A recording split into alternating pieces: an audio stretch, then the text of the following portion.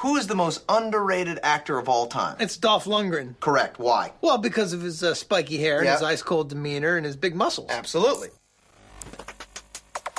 I must break you.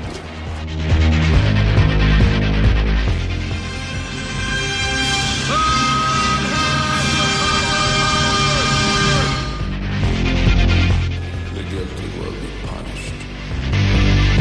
My name is Sergeant Andrew Scott. Come on, guys, don't do this. If I don't get breakfast, I get real grumpy. I don't think you like me grumpy. And you go in pieces, asshole. Let's kick some ass.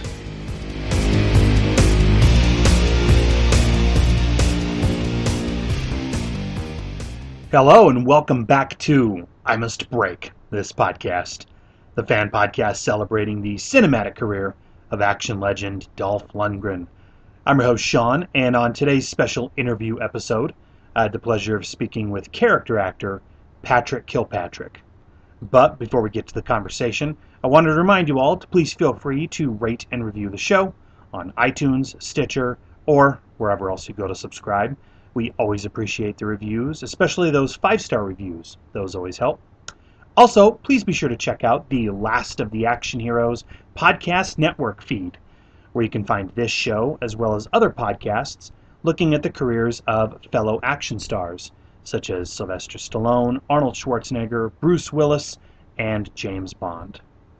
You can also check out the Facebook page for the show, I Must Break This Podcast.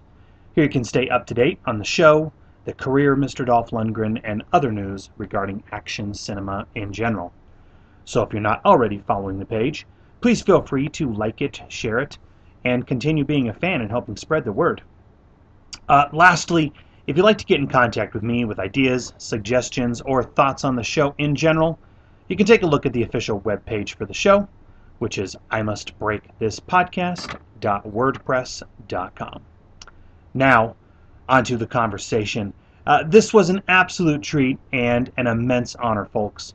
Recently, I had the privilege of speaking with actor, author, producer, screenwriter, and public speaker, Patrick Kilpatrick. Kilpatrick has an extensive and impressive resume with over 180 acting credits to his name, where he's excelled in a particular niche. Kilpatrick has starred as a villain in quite a few films, and he's had the pleasure of going toe-to-toe with some of the biggest names in the action genre. In fact, Kilpatrick himself says it best: he's been killed, beaten up, or jailed by nearly every actor on both Earth and in outer space. Fans may remember him most as the Sandman from the film Death Warrant, where he menaced Jean-Claude Van Damme. Yet he's also squared off against Arnold Schwarzenegger, Bruce Willis, Dolph Lundgren, Steven Seagal, Tom Cruise, Chow Yun-Fat, and tons of others. Here is just a small sampling of some of Kilpatrick's work over the years, with his roles in Last Man Standing, Death Warrant, Last Stand at Sabre River, Minority Report, Free Willy 3, and the television shows UC Undercover and Babylon 5. It's not a good idea to be looking at Mr. Doyle's girl that way. I remember a guy once told me this is a free country. Jocko, this guy thinks it's a free country. Now you're free to go.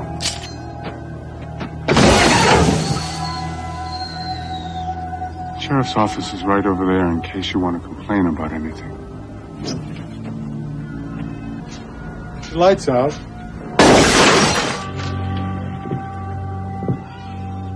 I thought I made it real clear who you can and can't be looking at around here. That's Mr. Doyle's property. I came here to see you. Yeah? Yeah. You get that car of yours fixed yet? Just wondering if you could maybe help pay the damages. I guess maybe you'll have to kill me. I had 2 brothers, now I got none.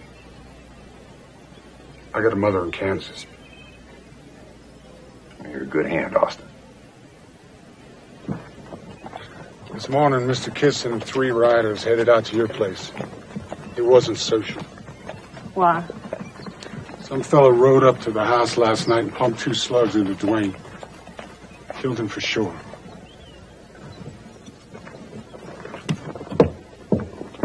How come you're not with them? Something wrong with this valley. The war's over, but the killing don't stop. I'm thinking you must really like me, don't you, Fletcher? That's why you asked to partner with me on this little sortie, isn't it? I think you're swell company, not. It's not that you don't trust me to be alone with the chief. It's that you think I might, futz with him if I had the chance. No, I just want to watch him use your body to sandblast another building, that's all, Jeff. John Anderton. By mandate of the District of Columbia Pre-Crime Division, I'm placing you under arrest for the murders of Leo Crow and Danny Whitworth.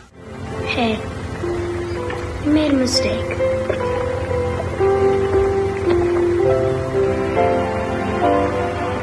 What am I supposed to do now? I'm a whaler, that's what I am. Not to me. You're my dad.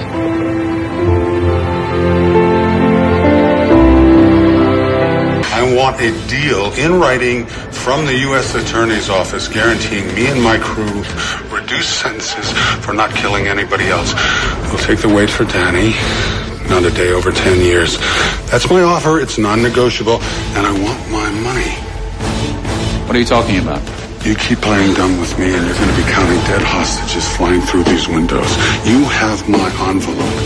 Inside are Cayman Island accounts and bearer bonds. You will transfer the monetary value of those bonds into those accounts. $2 million. Once the transfer is complete, I will release 2 hostages in good faith. $1 million a life, I'd say that's a good deal. Back home, I was no one. Nothing. My wife walked out on me. I lost my job, my apartment. Couldn't pay the bills. People walked all over me. Because they could. Because they like it when you are afraid. So now it's my turn. When I was fired, when they took away my apartment, they all said, it's nothing personal. It's just the times. Well, it's nothing personal, Captain. It's just the times. Long time no see, Burke.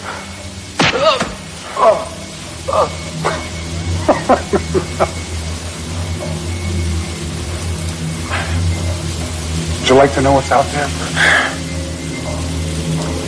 Would you like to know what's on the other side?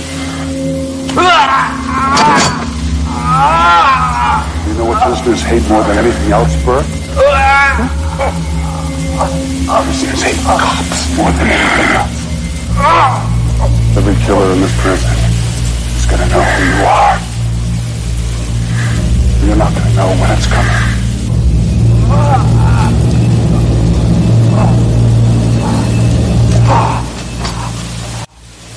Let him go.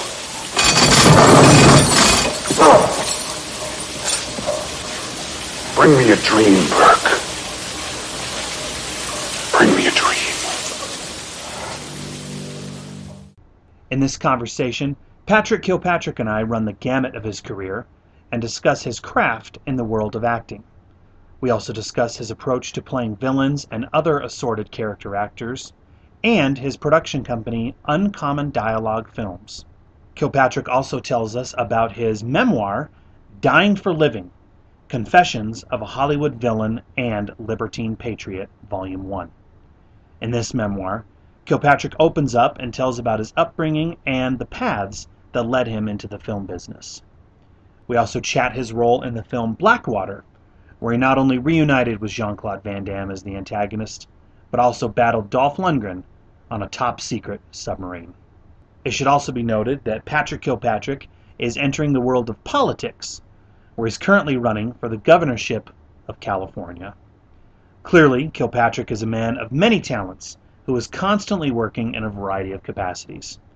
He is also extremely generous and kind, and absolutely nothing like the intimidating villains he's portrayed numerous times on screen. Please be sure to check out Patrick Kilpatrick's website, as well as his book, Dying for Living, Confessions of a Hollywood Villain and Libertine Patriot. Volume 2 is also on the way, so be sure to be on the lookout for that as well. So, without further ado, is my conversation with Patrick Kilpatrick on I Must Break This Podcast. I did pick up your book, though, a few weeks back, actually. But yeah, no, you were at the Tattered Cover in Denver, and that's an establishment that I've frequented quite a bit. But it was one of those things where when I saw that I missed you by just a couple months, I was like, oh man, so I would have loved to get a picture with you as well. But anyway, maybe next time when Volume 2 comes out, huh? Yeah, Volume 2. I'm very blessed. I'm acutely aware that COVID was not fun for a lot of people economically, but for us, I got hired to do a big Asian-themed action thriller just as it broke, to write and produce it. And we took the money from that and elevated everything we were doing, a whole slew of projects. Then we just got hired for another one. So I've been really busy with screenwriting and producing.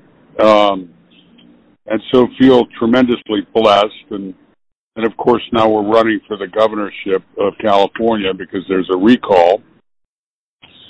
So a lot going on.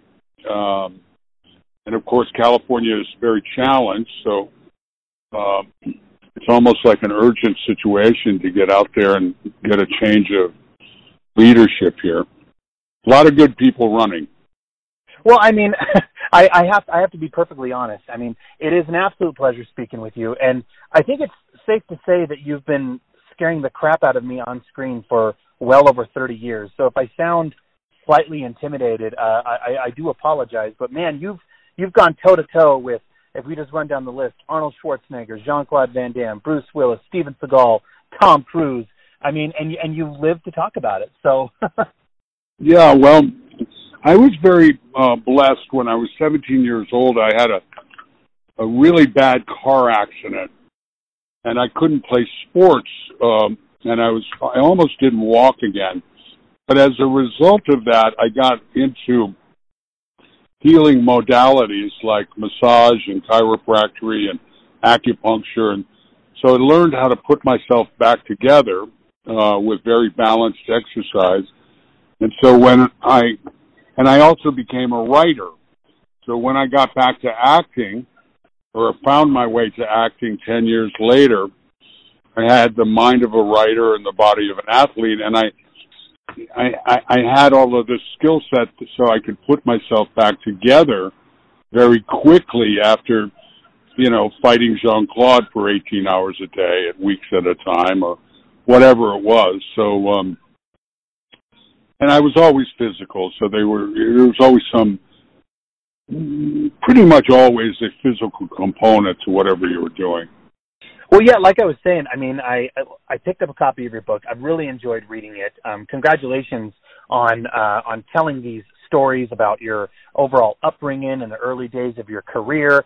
The one thing that I noticed about it, I noticed quite a few things about it, but I have to give you major kudos and major props because, you told some real stories from your past that I imagine, reliving those and telling those may not have been super easy. Is it fair to say, have you been able to use those experiences from your past to kind of help hone your craft in the field of acting? Oh yeah, of course. Well, you're always using that kind of thing. What comes to mind instantly was the death of my father, which of course was my father was an extraordinary man, and that's kind of what an actor does. You mine the emotional landscape. And, for example, doing X-Files, and I had to play this challenge serial killer, romantic challenge serial killer, really, and who was in love with a woman. And so I just would think about my father's passing, and of course, that along with slamming my hand into a bumper, a chrome bumper in between shots, would give my eyes the requisite emotional pain and loss that was required for the job. So yeah, that's kind of part of the game. I sometimes make fun. I see an actress or an actor crying, and I go ahead, think of your dead granny. because that's really what's going on sometimes. For some people, it's their pets. I had lived a lot before I got to acting, so I'm grateful for that. Well, clearly you've made a name for yourself, playing villains in film. And, my God, you've proven that you can do it real well, playing the bad guy and the heavy. When was it that you discovered that this was your niche, that this was your forte, that you not only could play a bad guy, but you could play one scary, menacing, memorable bad dude? Well, one of the reasons I wrote that book was try to discover for myself how this all began. And after I had finished the book, I suddenly had this insight that when I was in first grade, my class did the Pied Piper of Hamelin, and they made me the villain mayor. So in first grade, whatever that energy, I think it was an exuberance, a mischievousness, a sort of hyper athletic energy that kind of translated. I did play good guys, and I have played good guys. So I don't really feel, I think just the playing villains thing is partly institutional typecasting, which happens to everybody out here, no matter what you're playing, unless you really fight against it. And I didn't fight against it. I had a family to rear and shepherd through college, and I just wanted to keep working. And I kept waiting for them to give me the good guy, but they never really did. But that happens to a lot of people. If you look at Rutger Hauer started out as a heroic leading man, and then he did The Hitcher, and he did such a superb job. It was forever before he got out of it, and of course he did Blade Runner, so which is an ultimate bad guy. So, I've been cast playing the President of the United States. That movie hasn't gotten his funding, so it's not really like I can only play. I'm very fortunate now because in the independent films, they're really happy to have me on any level, and so they kind of say whatever you want to play. So the villain stuff is very rich terrain, so it's been a good life, and I've enjoyed it. And it was a way to keep working and keep playing with really good people and all of that. So I look forward to playing a lot of good guys. I look for things that are actually challenging, that I haven't done before. Of course, if you get the same part with the same language of villainy, you can always do something new with it. So the trick becomes to come up with something new. And of course, I think you do get better at it because I'm always exploring what is going to make this villain. I always think if I can arouse people as well as scare them, then I've succeeded. And I love improvising, so I'm often able to improv really well and have fun with that and be verbal. You probably surmised already that I'm relatively verbal. Well, that was actually, it's funny you mentioned that because that was actually the thing that I find really fascinating, okay? So say, for example, you played a mercenary in Under Siege 2, and then you showed up as one of the heavies in Eraser against Arnold Schwarzenegger. And the thing that I found really interesting, you're a consummate professional, but in each of these roles, it seems like you are making a conscious decision at differentiating these roles apart from one another. Is that fair to say? Yes. Sometimes I don't always succeed, like Last Man Standing and Replacement Killers.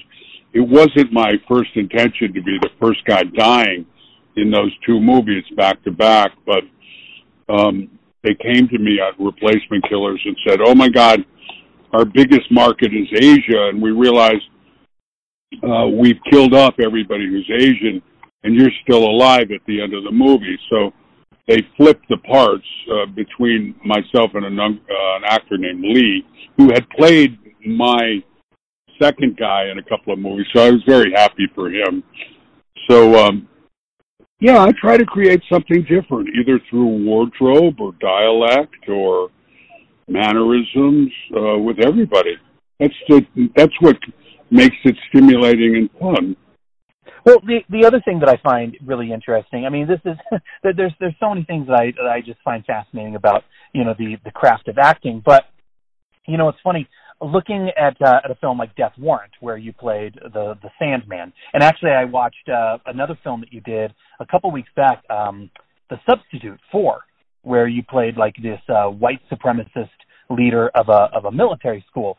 And I imagine, and maybe I'm completely wrong, but I imagine playing roles like these they have to play a psychological toll on you. You know, I mean, do you have methods or techniques that you employ to kind of separate your craft from the real Patrick Kilpatrick? I actually think that inability to separate the craft of it is something that only really happens in the very beginning.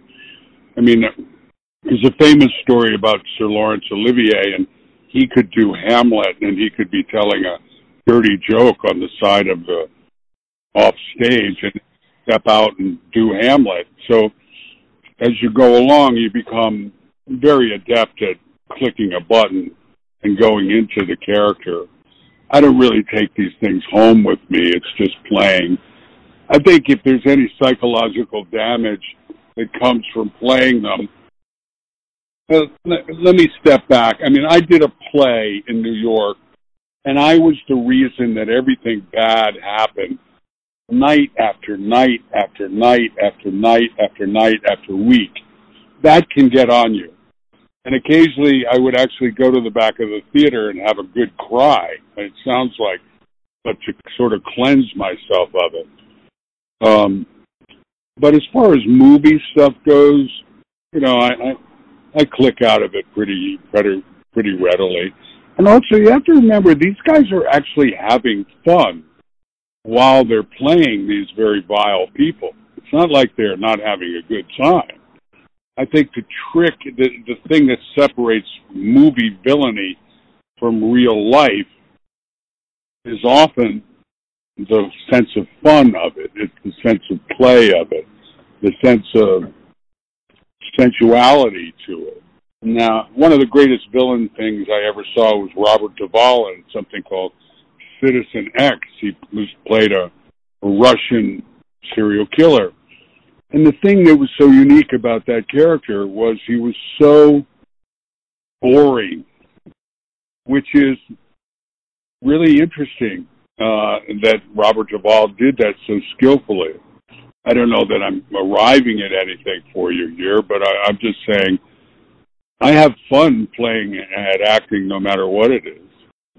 I have a lot of fun with the wardrobe. I have a lot of fun with the improvisation of it. And I have a lot of fun with the dialects. So it's play acting. I mean, I'm getting ready to do a Western. It's a whole other thing, you know? Speaking of wardrobe, I mean, that's interesting you mentioned that because, yeah, looking at a film like Under Siege 2, I'll always remember Your Mercenary in particular because Your Mercenary is wearing that really cool hat. You know what I mean? Like throughout the film. I loved that touch. Well, I'll share with you how that arrived. That was probably the most incomplete script at a studio level I've ever seen in my life. I mean, literally, we started filming and there was nothing there. And so what do you do when you don't even have names. You have mercenary 1, 2, 3, 4, 5. So you need to find something that doesn't unbalance the rest of the movie, but also separates you out of the pack on some level. And often wardrobe is something that does that. You take a little movie like Three Ninjas, Knuckle Up, which was my kids' favorite movie because when they were growing up, because a dad was getting beaten up by a bunch of little kids. So, but I prowled Western stores to come up with these crazy shirts and vaquero jackets and stuff, because it took place on the border between Mexico and Texas. So, yeah, wardrobe is a key way that you can separate yourself out from it. That cap was all we had, that I had. I immediately said, that'll make me stand out from the rest of the guys. Not to unbalance the script or the show, but to bring some originality to it. I'm glad you appreciated that. Yeah. What are the things that scared you? What are the things that scare me? Well, it's interesting. I mean, okay, yeah, your villain in Last Man Standing. I mean, you mentioned how you're the first one to die, but I mean, there's a certain sense of intimidation and intensity to you in that scene where, you know, you're talking to Bruce Willis, you know, through the car. I mean, and that was a scene, I mean, I have to believe that's why they played that scene in the trailer for that film, because, I mean, that is so intense, and I mean, and this is a very menacing and intimidating bad dude that you play in that film, even though your screen time is fairly limited. Well, you know, I'm reminded by Jack Palance. He won an Academy Award for a part that I think he was on there for about 3 minutes for Shane. So it's not the length of screen time, although Jack Nicholson said no actor worth his salt is going to take anything unless he's got 3 scenes to shine. Not really true, because I've done some television shows where I had only 1 scene and I had a grand time. You just do what you can with whatever you're given. You know, you take a big movie like Under Siege 2, and you got or Minority Report. You've got a lot of moving parts. You've got a lot of headliners. You've got really good quality actors all around. So you make gold out of whatever you have and try to stretch the boundaries of whatever. I'm always looking at a scene and what can I do to make this memorable, and sometimes I call it paradox performing or paradox advertising, taking it in the opposite direction from what the actual script indicates. The master of that was Marlon Brando. He would do things completely in opposition to what the script read, and yet it worked brilliantly. You know, it'll say he cries. Well, he wouldn't cry, he would laugh. So I think fine actors often look to go in the opposite direction from the text while honoring the writer and the project. So, well, I wanted to ask you quickly about the film Blackwater. I mean, this is a cool little movie where here you got to square off against both Jean-Claude Van Damme and Dolph Lundgren. With Jean-Claude Van Damme, you were able to reunite with him again, which I thought was really kind of cool seeing on screen, because, you know, here you are reuniting with him again from Death Warrant, where, you know, that particular film came out where you guys were both relatively early in your careers. What was it like? Sharing the scene with him again all those years later? Well, it was meaningful because of that, and whatever you might call the ravages of time. It was also meaningful, really profoundly for me, because a lot of the movie took place on the USS Alabama, because we shot at Mobile. And the USS Alabama was one of the battleships that provided cover for my father in World War II, because he was an underwater demolition team guy, and the battleships would pull up and bombard the islands out in the Pacific, and then the UDT guys would swim in and blow up the obstacles. So for me, and it happened right when my father was passing, and so that was memorable for me. What was it like as far as Jean-Claude goes? Well, I have a lot of that in the second volume. It was a crazy shoot, and what can I say? I think Jean-Claude's kind of a tragic figure. He remains very powerful as a distribution force, but You'll have to read my book about that one. I don't want to. I'm feeling really good about life and everything, but I love Jean-Claude. He has a good heart, but he's been through so much that actually he's managed to hurt himself a lot.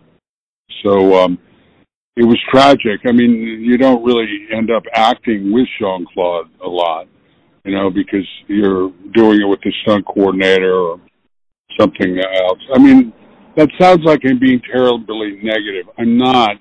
I'm actually being journalistic about what's going on. And it's not because a lot of people, I think, care about him. And the truth is, he's a bit ravaged by his excesses by now. And my heart goes out to him, and I hope he gets it together. Well, the one thing I will say about Blackwater is that I feel like, kind of like with Last Man Standing, actually, I feel like you leave the film a little too early, and that was my biggest noticing, I guess, when I first saw it, is that you leave the film so early that as a result, the movie almost kind of loses its threat and its stakes way too soon, you know, after you bow out of the film. So, and I think that's a testament to your overall presence and intensity on screen. Well, I appreciate you saying that. In that movie, it was by calculation. They were really looking to shock people that were not expecting for me to exit. So, Alan Unger, well, it's a weird movie, too, because Alan Unger was the director, but wasn't allowed to put his name on the movie because he had a contract with some other film. So it's the director is listed, the DP is listed as the director. But Alan I love, and he was, you know, he hired Al Sapienza and I because he wanted some pros to come in, and I think Al's a great, fun actor as well, and so onward and upward. It's always to stay on the screen longer, but sometimes for the purposes of narrative, you don't. So what did Lee Marvin say? He said, every time I come on the screen, you know I'm not going to get the girl and I'm going to get a cheap funeral. So that's basically the deal. Well, I would be remiss if I did not ask you about Steven Seagal, and it seems like everybody who has ever worked with Mr. Seagal always has a Steven Seagal story, and I don't know if you're at liberty to tell any, but do you by chance have a Steven Seagal story that you might be able to enlighten me with? I have a bunch of them. They're in volume 2 of the book. Steven is an interesting figure because, you know, of all the guys, and I haven't been opposite Jet Li or Sylvester Stallone, but of all of the martial arts guys, he's probably the most deadly in real life. I mean, at the time we did Under Siege 2, he's very much a shooter, you know, and I shoot recreationally, and although in the last couple of years I've been so busy screenwriting, exhilarated by it, that I really haven't gone shooting a lot, but he's a really powerful shooter, and he knows a lot of deadly martial arts. So you don't really act with Steven, at least then. I mean, I haven't worked with Steven since Under Siege 2, but he would fly in on his helicopter. You remember my character really doesn't interact with him. I'm more interacting with the pursuit of him, and then my boss, Everett McGill. So I got along with Steven really well, but we would do stuff like, I would say, where do you get Speedo briefs, Steven? And he would, because I'd be teasing, you know, and he would give me a little stone that he had found in the landscape that was in the shape of a heart. So there were all these little, I got to tell you, Sean, that was the best fun job because you had every stunt guy on the planet on the movie. And they are the most ribald, irreverent people. And Stephen and his bodyguards, who were these policemen from Telluride, Colorado, who I knew, would try to run the set by intimidation, and it just doesn't work with guys who like stunt guys, and it doesn't work with New York actors or LA actors like Peter Green and Eric Bogosian and myself, you know. So it was just, you know, and it was such a great job because you could take the garbage out on that movie and you'd have 3 University of Colorado co-eds to go out with every night. And we were all getting paid a lot of money. And it was in Colorado in the fall, in Vail, the most beautiful time of the year. And we're out in the wilderness on this train, or Warner Brothers. And I love Jeff Murphy. What genius there is in Under Siege 2 is Jeff Murphy is responsible for, the director, who, and the experience was so painful that it almost destroyed his career. And then he went back to Australia or New Zealand or Australia, wherever he's from, and he had a whole career as the second unit director of the Lord of the Rings trilogy. Brilliant director. If you think about that movie now, it's one of the first movies where there's 7 or 8 things going on at once, and they're all cut together. And it's now that kind of thing is standard operating procedure. But then, nobody had really done that before. The other thing about Stephen, which I found remarkable, was I asked him to do a fight with both of us having automatic weapons in each hand, and then so we could do that and have machine gun. Because I'm always trying to pick the artistic flag up and take it further. Well, he wouldn't do it with me, and I never really understood why. It's a weird impulse you run into every now and then, that people don't want to go further. In my script writing and our movies at Uncommon Dialogue Films, we try to always go further, to pick the artistic flag up and take it further. And I think particularly action audiences demand that, and they require it in action films. So, I mean, it wasn't a dangerous gig because we could have put the machine gun fire in post-production. But for some reason, he didn't want to do that, and I've always regretted that we didn't do that. Or have a knife in one hand and a machine gun in the other. So you can imagine the cyclical firepower that you could be getting going with that. This is why I had to get into doing my own films, because I found after a while certain limitations with some of the people that we worked with. That sounds like I'm being negative. I'm not. I have a problem in my life, and I've wrestled with it all my life. Should I be the journalist, which I began as, and tell the truth as I see it, or should I be a spiritual person who says nothing, quote unquote, negative about anybody?